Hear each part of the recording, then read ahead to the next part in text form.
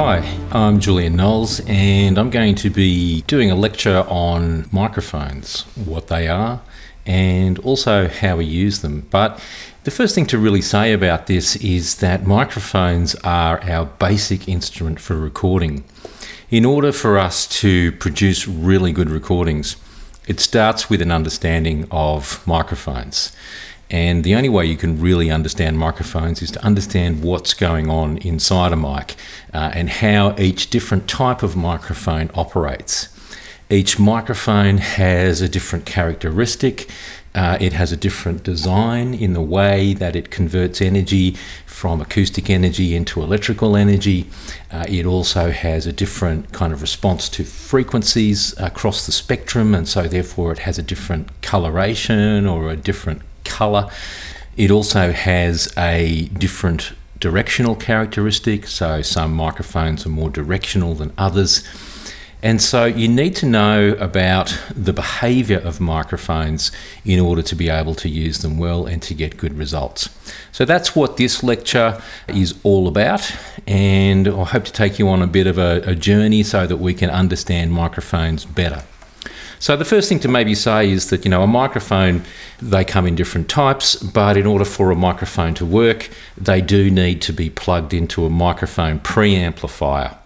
Now, a microphone preamplifier could be on a mixing desk, for example. So every mixing desk has a microphone preamplifier on it, or it has a number of them. That microphone preamplifier may be standalone in a rack unit.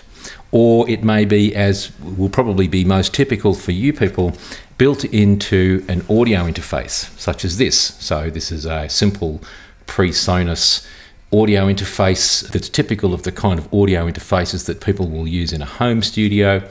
And it has on the front a microphone input, and it also has a microphone gain control. So this audio interface has a microphone preamplifier built right into it. And you'll find that there are lots of different kinds of audio interfaces. Here's another one here. This is by a manufacturer called Motu. This also has a couple of microphone inputs on it. It's got one on the front and it's got one on the rear, so it can take two mic inputs. But likewise, this is just a simple audio interface that also includes a microphone preamplifier.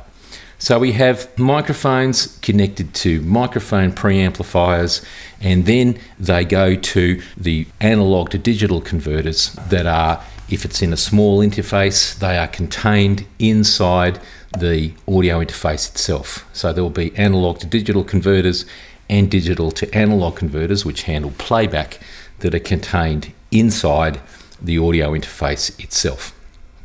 In a higher end studio or a scaled up studio, you find that the audio interfaces are standalone. They do not have microphone preamps built into them, and so you would be sending it first through a mixing desk with microphone preamps or a piece of rack equipment that is a dedicated microphone preamplifier. So that's the basic signal flow from a mic into your computer and your software through the audio interface. So microphones come in all shapes and sizes. So this is a small diaphragm condenser microphone, even though it does have a kind of a pop filter on the end of it. It's an AKG mic. And then you can see here, this is a large diaphragm condenser microphone, an Audio-Technica 5040. You will have seen microphones in different shapes and sizes, and you'll know that things like large diaphragm condenser microphones are often used on vocals, for example.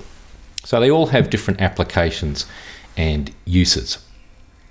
So as we'll see in this next sequence of videos, which include videos from me, but also some third-party videos that I've set up, we will first understand what microphones are and how they operate as transducers. So a transducer is simply a device, it's a generic term for a device that will convert energy from one form to another.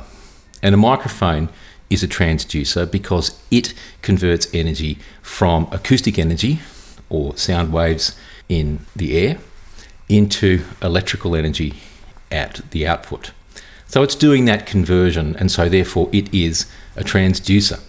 Okay, and then that electrical energy is then fed to an analog to digital converter, converted into a digital representation, and then recorded in our software.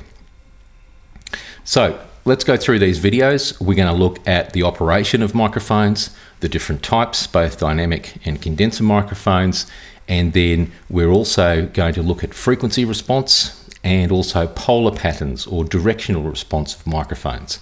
So I want everyone to get those key concepts: different microphone types, the polar response or the directional response of microphones and how they work and the terminology around those, and then also the frequency response of microphones and how the different frequency response of a microphone can affect its sound or its performance, or ultimately what kind of sound source you might choose to use it on.